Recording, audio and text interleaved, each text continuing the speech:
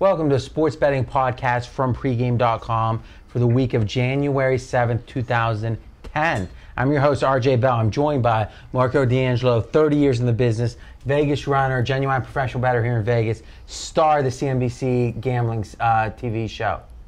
This is segment 4 of 5, big game preview, Green Bay Packers at Arizona. Vegas runner, tell us about the line in this game. Extremely interesting line move, so bear with me. The game opened up Arizona as a 2.5-point home favorite with a total of 48.5. Within 30 minutes, it went to 3, okay? And that's where it stayed. 2 days later, with word of Cromartie, questionable, who leads the team in interceptions, Bolden, questionable, right away that line dropped to 1.5, and that's where it stayed now.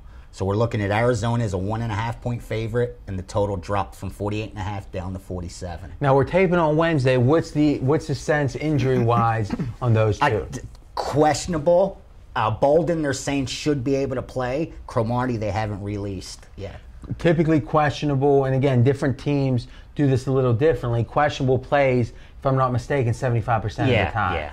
All right, but then you got to ask yourself, if an injured player is hindered, unless they're one of the best players in the league, they're only going to be 10% better or whatever than their second string guy. If they're 10% worse because of the injury, what's the difference? And this is your one of your stars on offense and one of your stars on defense. So I think that's why they grabbed the 3. But I also think it was to get ahead of the market, because I think the books are going to need Arizona come Sunday. This Green Bay team's playing so well right now. Yeah, but you could see them getting ahead of the market, betting off the 3. Right. But at 2.5, they're not. The move to 1.5. I think that's legitimate. Yeah, exactly. Because where's the middle going to be there? Exactly. All right, Marco, now we actually don't have a free pick on this. We've already given our 3 official free picks on the prior videos, which you can check out at pregame.tv. But we can talk leans, we can talk handicapping concepts. What jumps out at you on this game? Let's talk giving away your money. Yeah, and then before the end, we're going to give away a $10 coupon, because when we don't have a free pick, we give away a coupon. But let's get some facts out there first. Well, first of all, I have one question, and you guys can answer it. Try to answer it. Why did Green Bay keep their foot on the gas the whole game last week? I'm going to tell you why. Because they wanted to keep this momentum. This team, that's the explanation. I dug into this because they irritated the Arizona side, and Green Bay had to think a little ahead, because it's not like you beat them soundly and then they come to your place. Green Bay has to go back there again. So they know it's going to be even more hostility because of what they did. But the reasoning was, this team's in such a rhythm. They've won 7 of their last 8, with the only loss to Pittsburgh by 1 point, and you remember how that game happened, that he did not want to wreck any of their momentum. So the reason he came out in the second half with the foot on the gas was so they play that way throughout the end of the season and into the playoffs. That's the excuse. I mean, you hit the point. This team's really one miracle play away from an 8-game winning streak. They're playing well. I have a thing here, and you've heard me use this handicapping theory many times during the course of the season. I'm pulling out the teaser handicap in this game. There's going to be so many teasers with Green Bay in them. Oh yeah, up over a touchdown? That's going to be the biggest played teaser. And if you look at all the games on the weekend, and I always try to do when you have games that are similar, lines and so forth. Right, what games are they going to tie up? Which ones look the easiest with the lines in it? And there, to me, there is no question, the easiest dog on the card this week is the Green Bay Packers.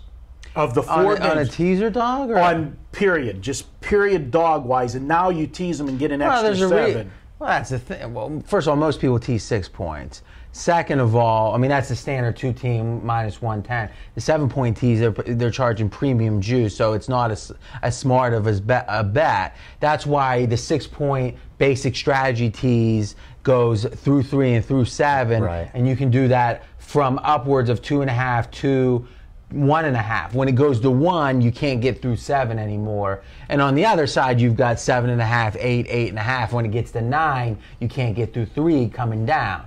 So my question is this, though, is they might be the best underdog because they're barely an underdog. It's a pick, borderline pick 'em game. Where in the other cases, you've got, well, I guess with the Jets, you've got 2.5, but then you've got 3, etc. So I guess my question is, if the line opens up at 3, or so, you know, it was, like you said, 2.5 went up to 3, is clearly you can tease up to 9 at that point. The fact that it's moved 2 points in this direction towards the Green Bay side, you're still able to get through 7, but does that make it any more appealing than it was at 3? And go like why is this more appealing than Baltimore getting 9.5 or 9.5? Because in the Baltimore game and in the Jet game, I think people believe that they could get blown out. And they are a legitimate dog. Where in this game, I wouldn't be surprised if Green Bay went off -1. Would anyone be shocked if Green Bay became the Which favorite would be in this game? ironic, because if you remember, twice during the season,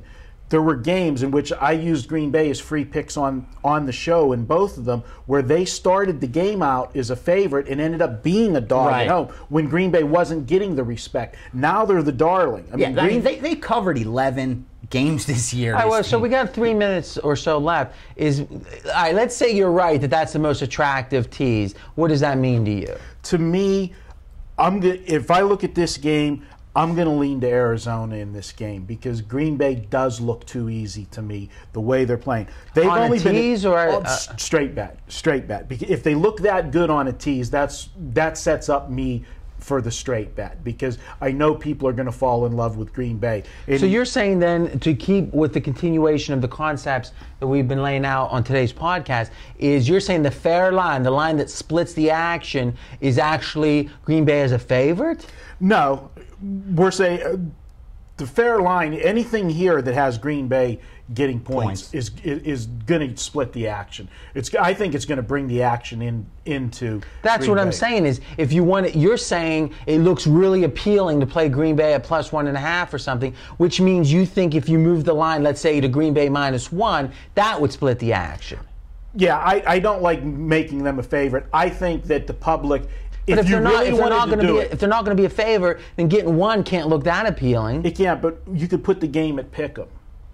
See, I thought let the public make a decision. I'll tell you the truth. I did make Green Bay a 1-point favorite. I thought out of all the wild card games that this would be the only home dog. And we get that once in a while, home dog in the wild card round. And I thought they were going to do that because as a ex-bookmaker, I could tell you right now, all the money's going to be on Green Bay Sunday. Not saying that they're not going to cover. If all the money's going to be on Green Bay, why did it open up at 3?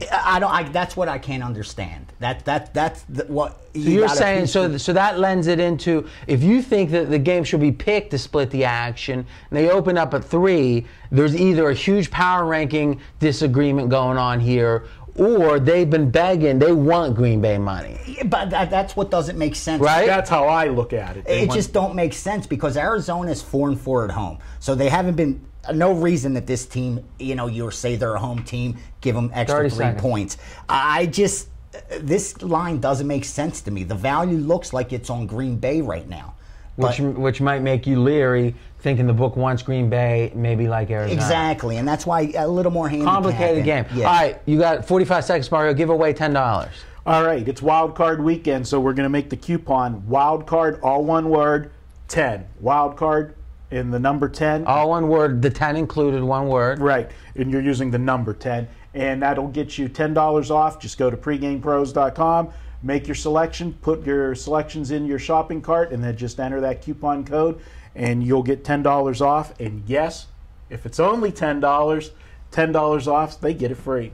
Free. That's great stuff. All right, so good stuff here. No official free pick on this one. $10 coupon. I think this is the kind of game that the conversation at pregameforums.com talking about these line moves. This is a sophisticated game, and I'm going to be interested to see how the line moves when we get to game day, when it's a majority of the public and this action. is the kind of game you take a big position on because when you do finally figure it out, I think you're going to end up with a lot of value.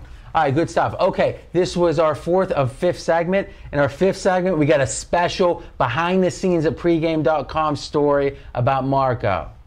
And remember, you can get all of our videos at pregame.tv, or if you want to download and listen, just go to iTunes and search for pregame.com.